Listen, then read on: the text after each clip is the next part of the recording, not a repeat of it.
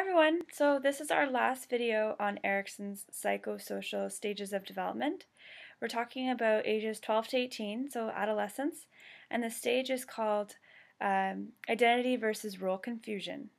So this has to do with forming a identity within oneself to form into a group or to feel more comfortable in more social situations, to really kind of know who they are and what they want and their expectations of life. This is the first time that a person is able to do this. They're given the cognitive ability, physical abilities, to make this happen.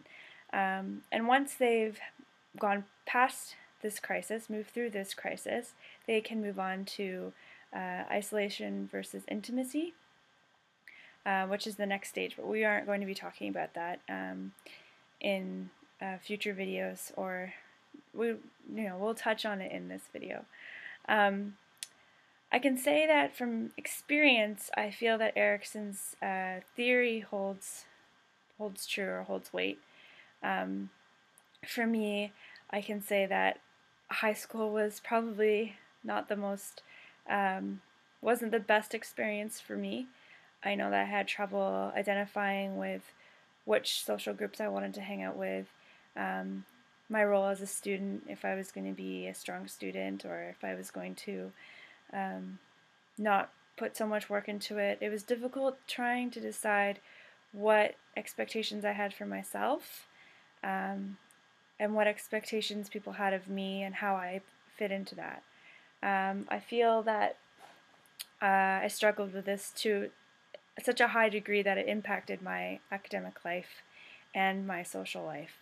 I'm happy to say that I feel more confident in who I am today. High school is definitely a difficult place to try to find yourself with competitions in trying to be the most popular, for example, or trying to be the best athlete. It's a tricky environment to be in. We're all in that situation where we're all trying to find out who we are. So I can say that I understand the crisis that is involved with Erikson's theory, that it is a struggle, and it is definitely a way to understand, once you get past it, how it does affect into intimacy versus isolation. And here we can understand that it isn't until you know who you are that you're able to make decisions based on who you're going to end up with eventually. So a partner, a life partner. So I think with that being said, it kind of leads into the end of all of our videos. We want to thank you for tuning in and watching. If you have any more questions, you can refer to our references, which are posted on the bottom of the clips.